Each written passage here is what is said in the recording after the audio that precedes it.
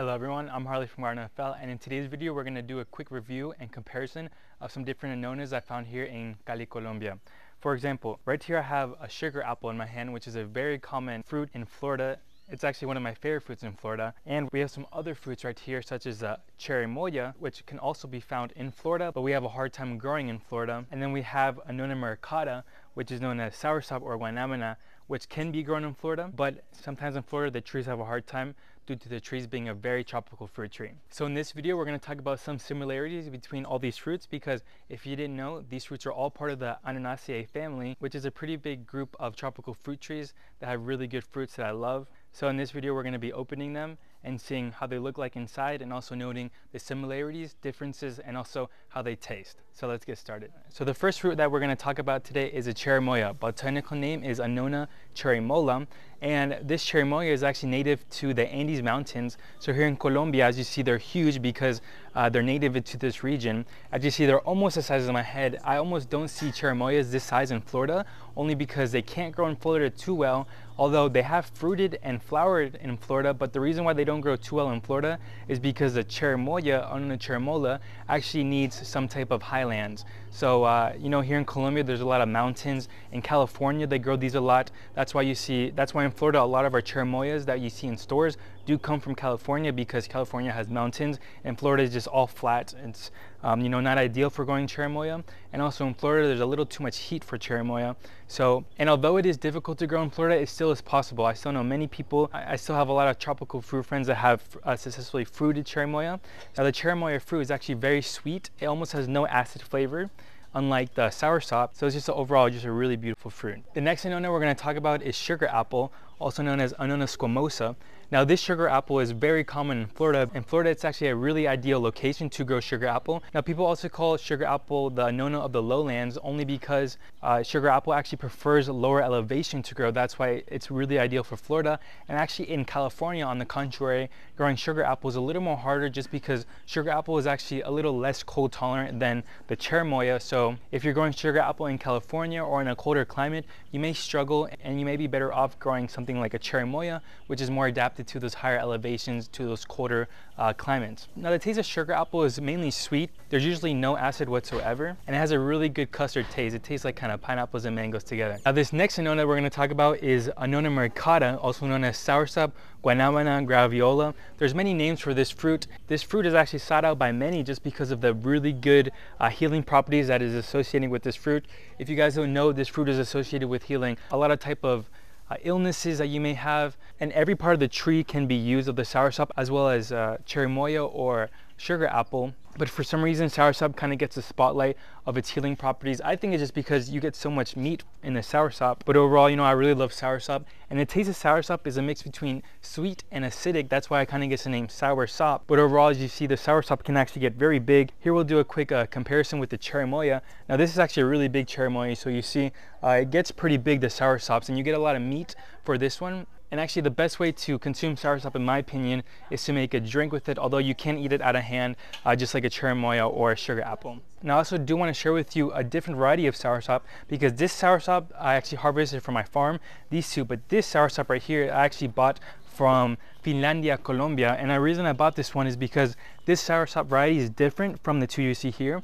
It is more spikier, and I really like the prominent spikes on this. It kind of reminds me like of a durian, or of a really cool kind of spiky tropical fruit. So this one we're going to try to be propagating and growing in Florida, so I think it'd be really cool to grow a spiky variety of Guanabana. Now another quick fact is, here in Colombia we actually have 25 different varieties plus of Guanabana, but I believe 25 of them are you know, fairly well documented, and this is one of them. For now we'll just call it the spiky Guanabana, because I'm not sure of the actual variety or cultivar this Guanabana is. And for the last Annona that we're going to be reviewing is actually Atemoya. Now Atemoya is actually a cross between two other Annonas, which will be the sugar apple and the Cherimoya. So when you cross both of these, you get the Atemoya, and Atemoya is also very ideal for growing in California or in Florida due to its ability to adapt to colder regions as well as lowland regions.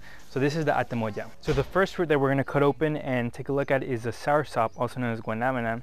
Now we're going to be cutting open the spiky one, because although these can be opened up too, we're going to leave them for maybe tomorrow to clean. So we're going to cut into the Guanabana like this. We're going to try to make one clean cut. Es duro. This soursop actually weighs 14 pounds, so that's why it's a little difficult to call it all the way open. Wow, look at that.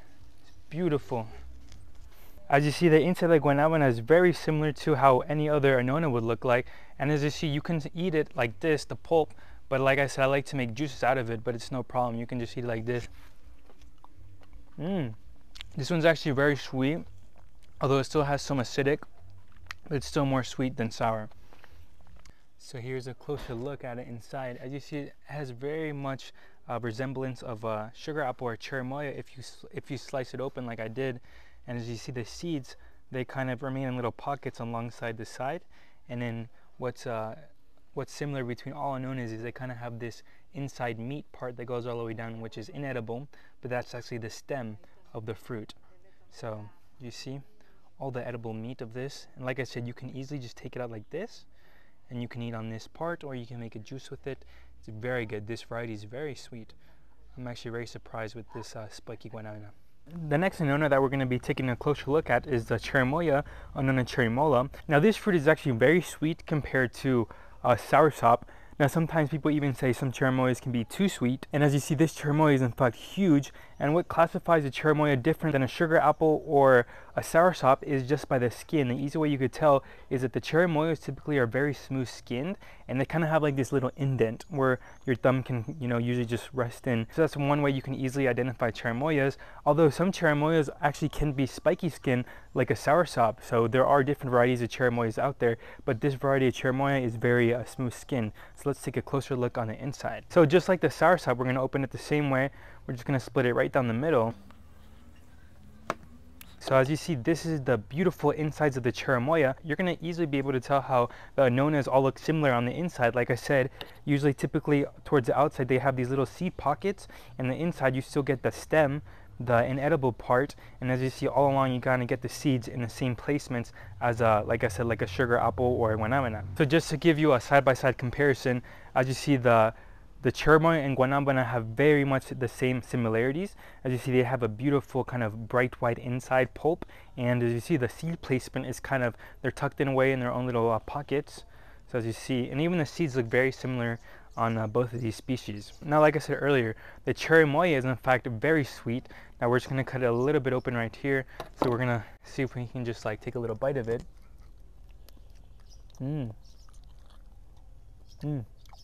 Very sweet. In fact, there's no sourness at all when it comes to cherimoya. Very sweet.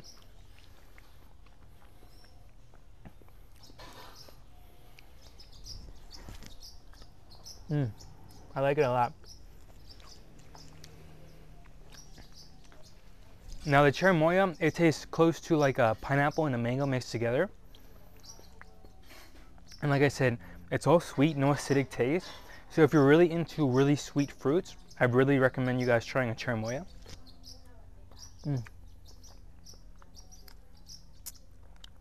Very good. The next Annona that we're going to take a closer look at is a sugar apple. Now this sugar apple might not be as uniform as a cut as a cherimoya and soursop was, only because the sugar apple is really ripe, really ready to open, but we're going to go ahead and try to open it. So here we are opening the sugar apple. As you see, the sugar apple is best just eaten at a hand. As you see, it's very seedy, and this one has maybe some insect that went inside it. There's some remnants of some bug, but for demonstration purposes, we're just going to try to keep it as uniform and side by side as possible. But as you see, the same thing with the sugar apple. As you see, it's very similar to the cherimoya. It still has a stem on the inside, and the sugar apple is a little more custardy, and the skin and the meat inside is actually a lot more kind of loose, much looser, kind of liquidy compared to a cherimoya. As you see, the cherimoya skin is very much intact, as well as the guanabana. So that's a difference between the sugar apple and the cherimoya. Now also, it depends on the ripening stage of the sugar apple. If you actually ate this a few more days before it got so soft, you can actually get it more at a stage where it's like this and more malleable and more workable, so it's not so liquidy like this. And the sugar apple actually tastes very sweet, not as sweet as the cherimoya, but it still has a maybe a little bit of acidic taste, but it's not really noticeable at all. It's more of a sweet, custardy, and kind of a light taste. So I really like the sugar apple. Although this one is not the best example, but you can kind of see still the similarities, and you can still tell it's part of the Annonaceae family. So we're gonna set this sugar apple aside, and we're actually gonna look at the Atemoya. Now this Atemoya, it looks like it's well past its date. I should have opened this many days ago, and in fact when it's hard like this, it's not edible anymore. But for educational purposes, we're going to take a look at it inside and see, we're going to see how much it looks like the other Annonas that we open. So like I said, we're just going to do the same way. We're going to open up this Annona. So as you see here is inside the Atemoya, and like I said, Atemoya is actually a cross between the sugar apple and the Cherimoya. So this is kind of what it looks like. As you see, the skin or the meat is actually very resemblance of a Cherimoya meat, but it's still kind of, it still does come apart when you open it. As you see here are the seeds of the Atemoya. Now I actually won't be eating this one, but I'll actually be using it as just seeds and rootstock. But believe it or not, Atemoya is one of my favorite Annonas out there just because of it, of its taste and of its traits. It has both of those Cherimoya and sugar apple genetics. It kind of has the best of both genetics. It is very sweet and also has some acidic taste to it, which is very good. And also in Florida, I have a lot of named cultivars of Atemoya, such as Pepak Chong, Gaffner, Lisa, Priestley, and some of those are my favorite Atemoyas, one of them being Pepak Chong. So as you just see resemblance between all these Annonas. So you see the Atemoya, Cherimoya, sugar apple, and then the Soursop. And just to go over with you, you can kind of see a lot of the same resemblances of all these Annonaceae fruit. And out of all these fruits, my favorite one here is probably the Soursop, just because here in Colombia, Soursops are really grown, to the best of their ability, and they do have a really unique taste here. Although I haven't really tried much Soursops in Florida, but the ones that I've tried in Florida typically are much more smaller and not as sweet or acidic as the ones here. So as you see across the board, we have all different types of Annonas right here, and I'm really happy that I was able to, cut them open and kind of give you guys a rundown on each Annona. For example, the Soursop is very sweet and sour, but still has a really good balance and is great for juices. Then we have the Cherimoya, which is mainly just sweet, no acidic taste at all. It has this one in fact has a really good taste to it. I'm going to finish eating this off camera once I'm done with this video. And the sugar apples here are very good, although this example is not too well just because it's it's almost past its date. But as you see, for example, like we have this sugar apple right here, this one's still very good to eat. And then the Atemoya, which like I said, the Atemoya is a little ugly on the outside, but as you see on the inside, we could still see the similarities and differences between these Annonas. So thank you guys so much for watching this comparison video of my Annonas here in Colombia. I hope you guys learned something new. I hope I explained something that maybe you didn't know about a certain Annona. And overall, I'm just really happy to get my hands on all these to compare and contrast for you, and show you the similarities and differences, and also talk about a little bit about their taste, texture, how they look like, how you can differentiate them, and where they grow best in your zone. So thank you guys once again. I'm Harley from Garden.fl. I really love Annonas, and if you have an Annona that you think I should grow or I should do a video on, please let me know in the comments below. Or if you have a favorite fruit or fruit tree that you would like to see a in-depth look at, please let me know. I'll try to do my best to get that for you and make a video for you. So guys, once again, I'm Harley from Garden.fl, and I hope you have a good day. Bye bye now.